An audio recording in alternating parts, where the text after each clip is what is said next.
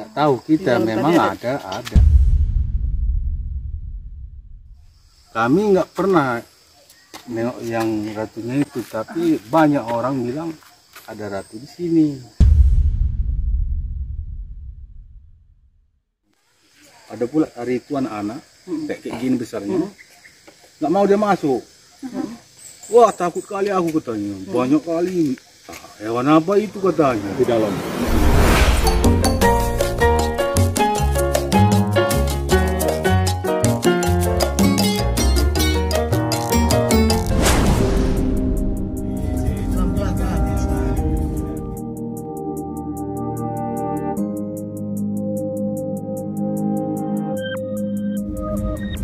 Ini ya? Udah ke sini? Jadi ya.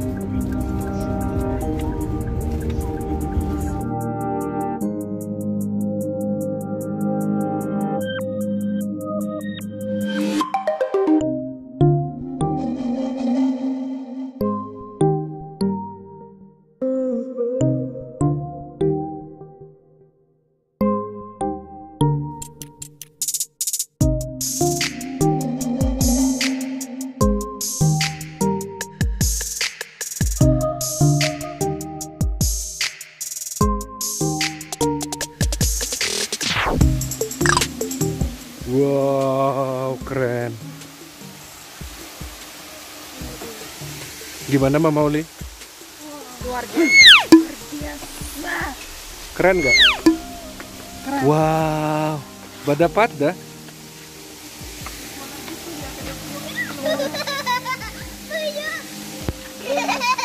Si Uli kesenangan. Lihat, dia kesenangan. Uli mau berenang.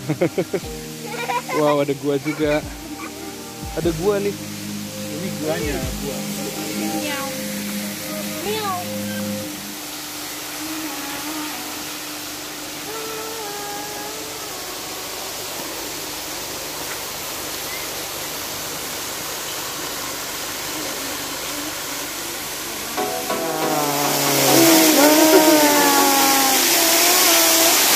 Di atas ada dua lagi sih, harusnya. Apa katanya? Ada. Ada. Di itu Bu. Sedang.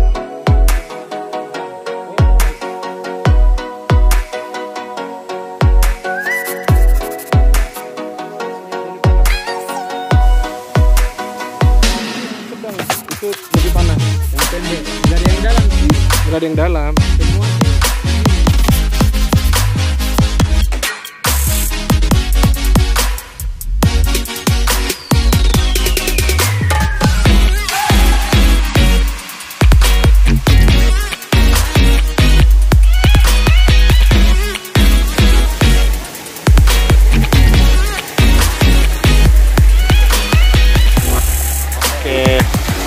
Namanya siapa?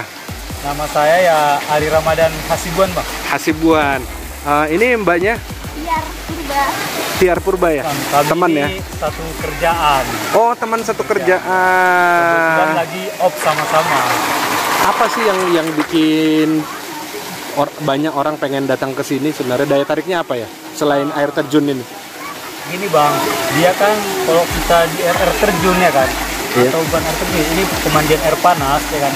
Kita selalu jumpai dia, selalu dia di dalam kolam dan dia di alam terbuka. Enggak seperti ini kan dia di dalam gua. Nah, karena jarang-jarang ada dia pemandian air panas itu di dalam gua gitu. Oh iya. Oh ya, saya dengar ada tempat dulu. Saya sih baca-baca nih dan ya? saya lihat di medsos bahwa di sini tuh ada tempat pemandian ratu atau apa begitu. Tahu nggak ya? Pemandian Ratu. Tahu? Kurang tahu ya. Mungkin ini Bang, mungkin ada lagi di atas sana. Oh, ini bukan satu tempat ini aja ya, tempat pemandian. Di atas sana. Ini ada masih banyak ya? Oh iya. Tapi pernah dengar nggak cerita tentang itu? Belum pernah ya? Aku belum pernah sih Bang, baru dengar dari abang lah gitu. Iya ya. Iya. Oke. Ada di atas sana mungkin. Mungkin ada di atas ya? Ada lagi ke atas. Oh, oke. Oke, makasih ya. Ya, makasih. Abang YouTuber juga ya? Iya, YouTuber juga. Ini bang. Oh, YouTuber juga? Oh, serius? Apa nama channelnya nih? Biar kita nanti kasih tahu teman-teman buat subscribe. Ya, boleh bang, bagus sekali. Nama channel salah, Ari Penjelajah Air. Ari si penjelajah air ya. Oke guys, Ari si penjelajah air. Channelnya tentang apa nih? Tentang ya penjelajahan ya ke tempat wisata gitu. Yang ada air-airnya begitu ya? Ada airnya lah, seperti itu lah. Oh, thank you. Terima kasih.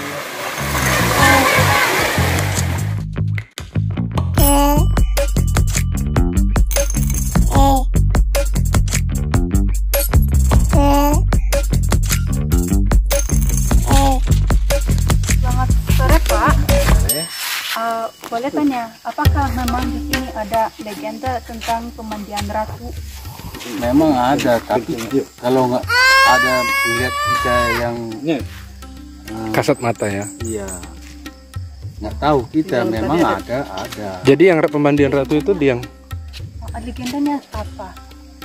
Memang ratunya jadi awet muda? Kami nggak pernah nengok yang ratunya itu, tapi banyak orang bilang ada ratu di sini. Oh, jadi guanya itu ya, yang tadi Yang Mama Uli itu ya. Ratunya di mana? Yang ini di sana pun ada lagi, tapi kita masuk dari akar. Oh, dari akar ya? Masuk sempit, agak sempit dulu. Dalamnya udah agak besar.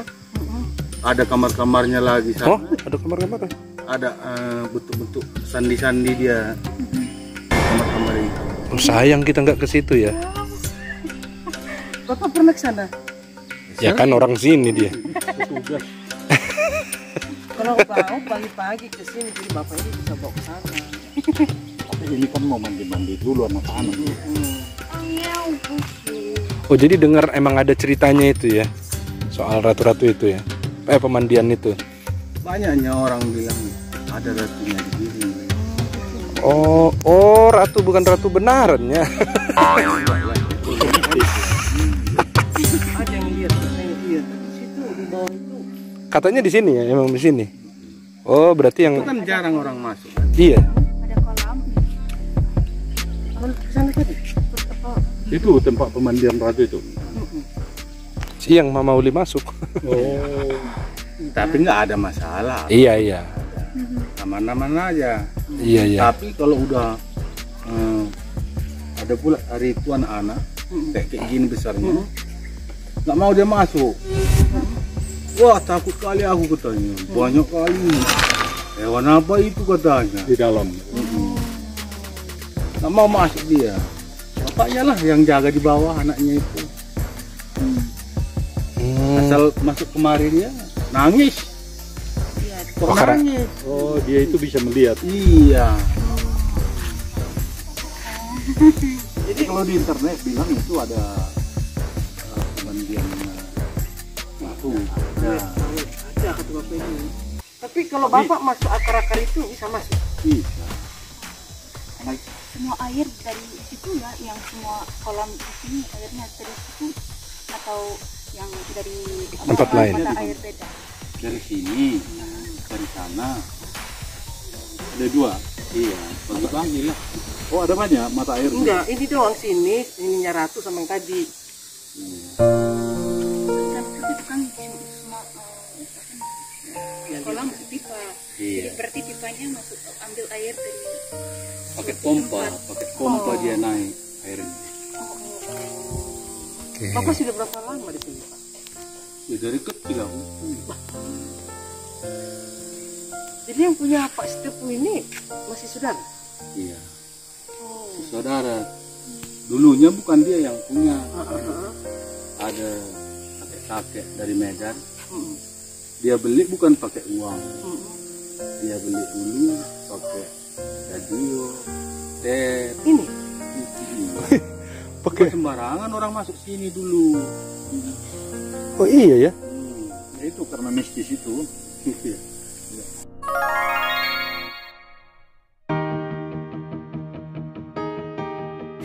Gimana menurut Mama kolamnya?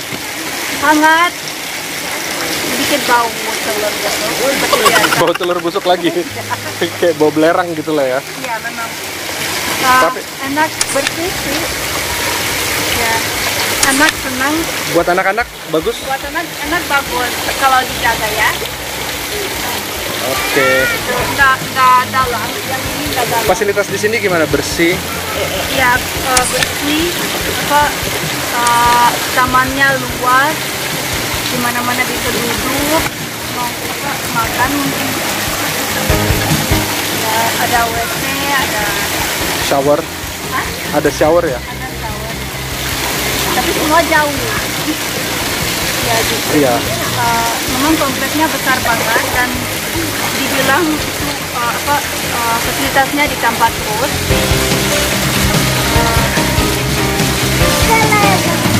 Dan Ya, dan mudah-mudahan sih